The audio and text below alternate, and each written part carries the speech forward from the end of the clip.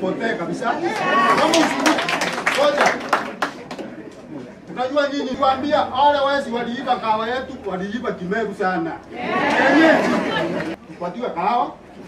Ama mwenye aliiba tusikia amesikwa. Oje? Kahawa ya Ebro haijalipwa. Hii nyingine haijalipwa. Tutalipa karo na nini?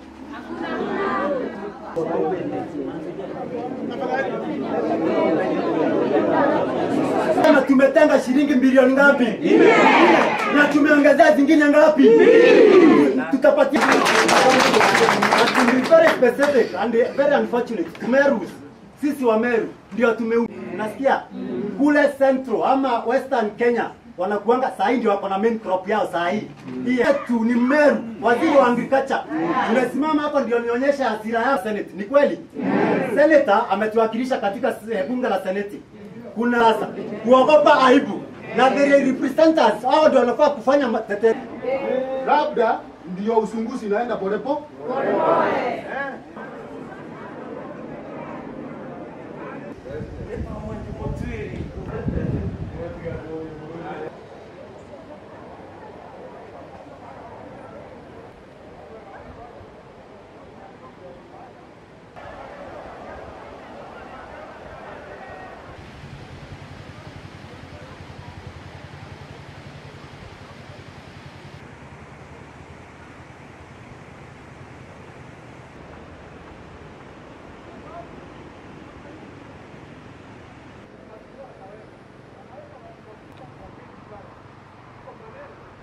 Senator ambaye pia ni deputy speaker aliweza kutumana sisi tumeweza kufika, ingawa kuna wale kidogo sitawaona bado pengine atatueleza.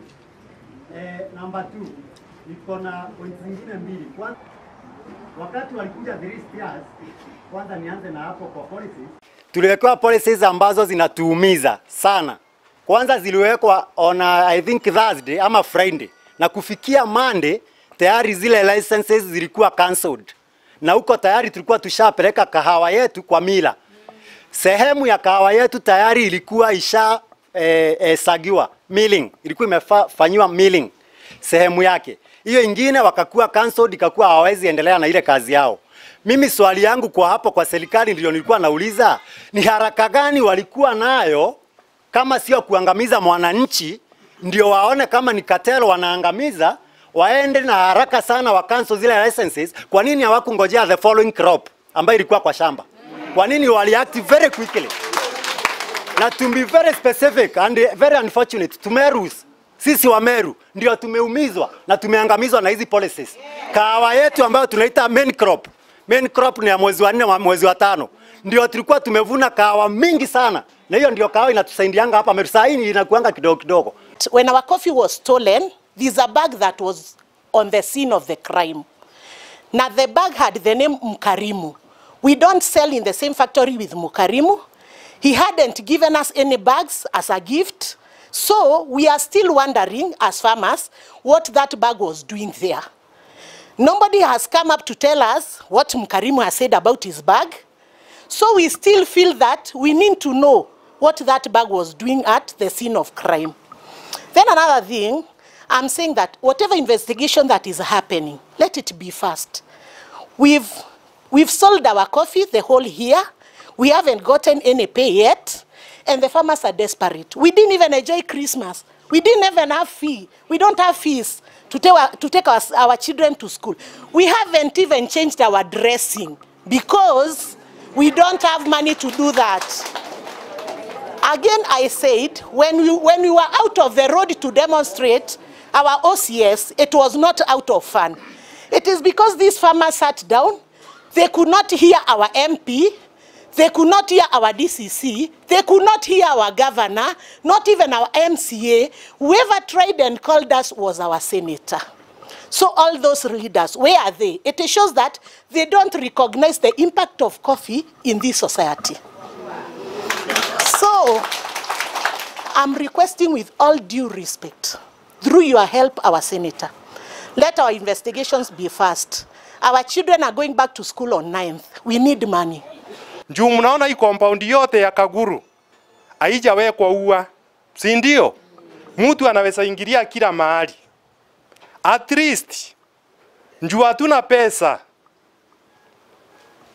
mfanye mpango vyenye tutapata ua kama ni perimeter wall ama ngeti mzuri ile hata gari ikiingia at least ikijaribu kuingia ipate hakuna nafasi. Hiyo nilikuwa nimetumwa na wakulima ndio naongea juu yao. Kitu kingine, tunapeleka watoto wetu shule on 8. Na kile tunataka ni pesa tu. Na kienye naomba ni pesa ya kurudisha hawa watoto wetu shule, si ndio? Kama investigation ikifanywa miezi 3 na next week ni shule, tutafanyaje? Kwa hivyo tutafutiwe kitu kidogo, hata kama ni serikali itafanya mpango, at least tutafutiwe kitu kidogo iletwe pale, at least wakulima waitiwe pesa. Kwanza kabisa kahawa, tumeambiwa kahawa ya April ilienda kwa mira na bandu hatujalipwa. Nataka kuelezea hiyo sinda mahali ilitokea. Kuna coffee reforms inafanywa mheshimiwa. Hii ni kwa direct. Kuna coffee reforms. Wakati hiyo coffee reforms ilianziwa na coffee conference ikakuja hapa Meru, licenses za miras zilikuwa cancelled. Wale tuliambiwa ni kateos. Kahawa yetu tayari ilikuwa imeenda kwa au miras. Kwa hivyo hiyo license za mira wetu ikakuwa cancelled, withdrawn. Kwa hivyo hakuwa na license ya kumira, hakuwa na license ya kuuza. Ndio maana kahawa hiyo hatujalipwa mpaka saa hii. Wale wezi waliiba kahawa yetu, waliiba Kimeru sana. Kienyeji. Waliiba kienyeji. Na tukatulia tukasema hiyo kahawa itapatika. Kwa hivyo mheshimiwa, hapa leo tunakuja tuone tupatiwe kahawa ama mwenye aliiba tusikia amesikwa akonje tuwe compensated. Unajua nyinyi ndio wenye wapelelezi. Mkitaka kusika mtu mnamsika. Mkikataa hamsiki. Kwanza suspect wale wanatajwa tunasikia kama wako connected. Labda ndio usunguzi inaenda polepo. Kwa hivyo tunaomba, tunanyenyekea kahawa yetu ipatikane, ama kama itapatikana tupatiwe pesa tuwe compensated. Wakati tulifanya conference pale Meru na miras na marketers, license zao zikatupiliwa mbali, sababu nakumbuka naibu rais wakati tulikuwa pale ilisemekana kuna cartel kubwa sana iko katika uzazi wa kahawa, na kutoka siku hiyo leseni zikasimamishwa kadhaa, na wakulima wamesema walikuwa tayari wamepeana kahawa yao kwa hao miras. So ilikuwa ngumu sana kuanza kurudisha hiyo kahawa kupeleka new KPCU ama kwa yule mira mwingine serikali inakubali. Kwa hivyo mimi ningeomba serikali katika hii coffee amendment bill iko Senate na National Assembly, nataka tuhakikishe ya kwamba tuwe na njia ya vile tutaweza kuvet other miras or marketers wale wazuri, sababu hata societies wanajua wale watu ambao hawatapeli kahawa yao, na wanajua wale miras, wale marketers wazuri, including the international marketers. Wale wazuri waweze kuendelea kufanya biashara na kusaidia society zetu, na wale ambao nao ni wakora waweze kuchunguzwa, walipata license zao namna gani ndio waweze nao kusimamishwa kabisa. New KPCU ni kama haina capacity ya kubeba kahawa yote ile iko katika region hii.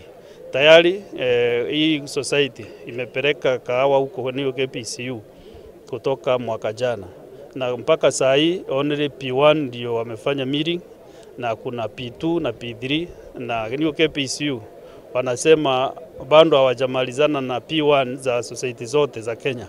Kwa hivyo ningeomba serikali kupitia reforms zile ziko na the deputy president, tuone kama tunaweza angalia hata ile kahawa imerara sana kwa New KPCU iweze kupewa other miras with the same conditions, ndio waweze kusaidia wakulima. Kama hapa wakulima wamekaa, huu ni mwaka wa pili hawajalipwa kahawa yao, na kwa hivyo wameteseka sana, wanapeleka watoto shuleni wiki ijayo na hawana namna ya kufanya hiyo kazi. Kwa hivyo tungeomba tufanye mazungumzo zaidi, tuone vile our marketers, miras wengine wanaweza kuwa pia wanapewa leseni katika Ministry of Agriculture ndio waweze kusaidia katika uzazi wa kahawa.